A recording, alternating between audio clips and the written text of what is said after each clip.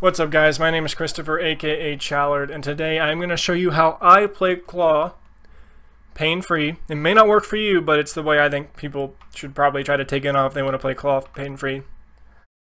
Before I get into it, let me explain exactly what Claw is, if you guys may not understand or know what it is. It's a style of holding the controller to where you can press A, B, X, Y, or whatever the crap it is on PlayStation.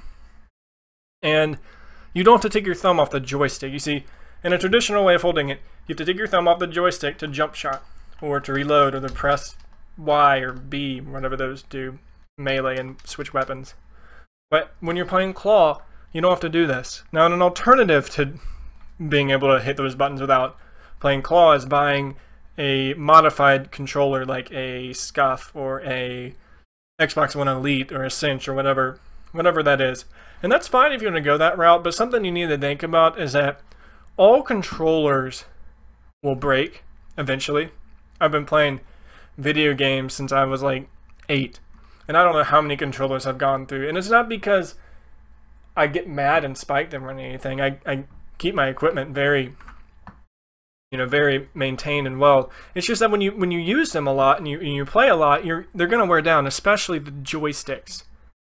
And whether it's pressing the button and running, I know a lot of people have that problem, or they just start moving on their own. And when you go to buy a new controller when yours breaks, do you want to buy a $60 controller and play Claw like you taught yourself how to? Or do you want to buy another $200 controller Scuff? Okay, I started playing Claw Black Ops 3. I knew kind of how to in 360, but I had a Scuff for 360 because all the cool kids buy Scuffs. So I was like, hey, I figured I'd buy one. Kind of wish I didn't buy one because there really was no need to. I could have just played Claw. But I started playing Claw Black Ops 3. And the reason is because I did not play Advanced Warfare. So I wasn't used to the jetpack crap. I get into the exosuits, excuse me. I get into Black Ops 3. Guys are jumping all over the place. I understand it's not as bad as this was in Advanced Warfare, but it's most definitely not Ghost, which was the last Call of Duty I played before Black Ops 3. You need to be able to press the A button, the jump button, without taking your thumbs off the joystick in this game. It is so crucial that you need to be able to do that. Jump shotting really wasn't that necessary in older Call of Duties, pre-exosuit Call of Duties, because if you were accurate, you don't really need to jump shot. But in this game, you need a jump shot. You need to jump everywhere. Just to get across the freaking map, you need to jump. You got to be able to press this button without taking your thumb off the joystick so you can be in the air shooting. So when a lot of people go to take on playing Claw, they'll see a picture online or they'll see someone else's video, and they'll start out by holding the controller like they normally would and raking their index finger up here and putting their ring or your middle finger on the trigger. This is wrong for two reasons. One, it hurts. And two, when you go to press a button, any button, let's say it's like a laptop, a keyboard or anything, are you pressing a button with the side of your finger? Like you are right here? No. Your finger's arched.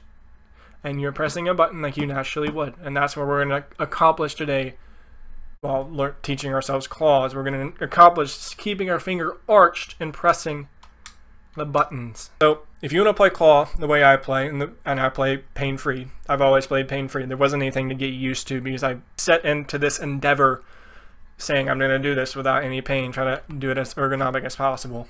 First thing you need to do, take your hand off the controller. Your right hand, that is. Everything about your right hand will change. And I want you to do this right here.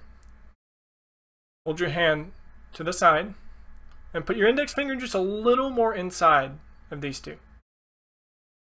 Now rotate your hand where your back of your hand is up a little bit more. If you can do this right here without anything hurting, just this. It's not that difficult at all. Do this right here without anything hurting. You can play Claw. All right. Take your index finger, place it in between A, B, X, Y, where you can pivot it. This is going to be your priority number one when it comes to holding the controller with your right hand. Most people think the big priority is the joysticks, and it is when you're holding the controller like normal. But it's not going to be the case when you're holding it, when you're playing Claw. Your number one priority is going to be your index finger. Step 2. take your ring finger, or your middle finger and your ring finger, middle finger bumper, ring finger trigger, and place them wherever it is comfortable for you while maintaining an arch in this finger. Keyword is comfortable, not natural.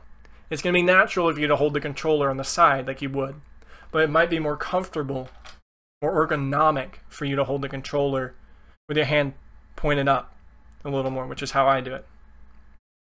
And your thumbstick, or the way you hold your thumb on the joystick, that's going to change also. Most likely you're not going to be able to hold it like normal. Pre-claw, normal style, I manhandled the joystick. Post-claw, for me it's natural to hit the, or it's comfortable, not natural.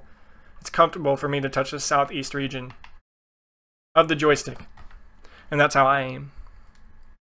Notice how my finger's arched. And let me try to get in the webcam. It's arched.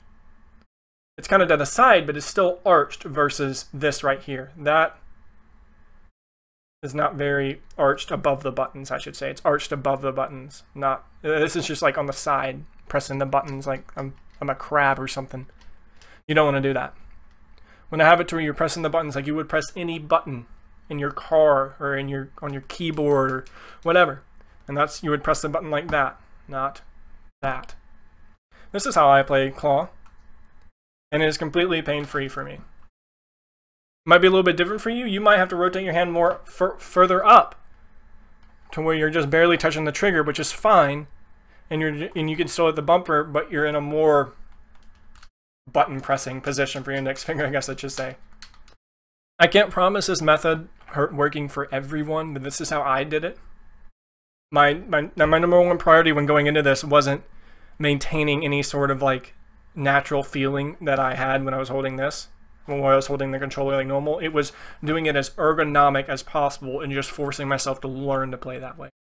It took me about 3 days to get used to playing ABXY with my index finger. It didn't take that long at all, just 3 days.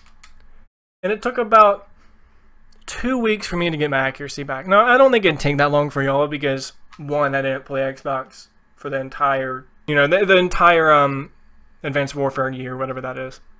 2, I'm kind of slow when it comes to adjusting my accuracy. I think most people are much faster at improving their accuracy. I'm pretty slow at it. Pinky really doesn't matter, by the way. You can play out like that if you want to, play it fancy. Or you can move your pinky in. It really doesn't matter. I keep it under there for support. But yeah, whatever feels natural, comfortable, I should say, not natural. Whatever feels ergonomic. And your number one priority is keeping this finger in a button pressing position, arched over the buttons. Not arched like, not pressing them with the side of your finger. You want to actually press the buttons like you would any other button in the world. But yeah, that's how I play claw, guys. Thank you guys for watching. Leave a like if you like the video and let me know what you think. I think I've already said that. Subscribe if you want to see more content like this. We're going to be uploading a lot more competitive gameplay. There's a crap ton of double stuff right now, but yeah. Let me know what you think. We'll catch you next time, YouTube.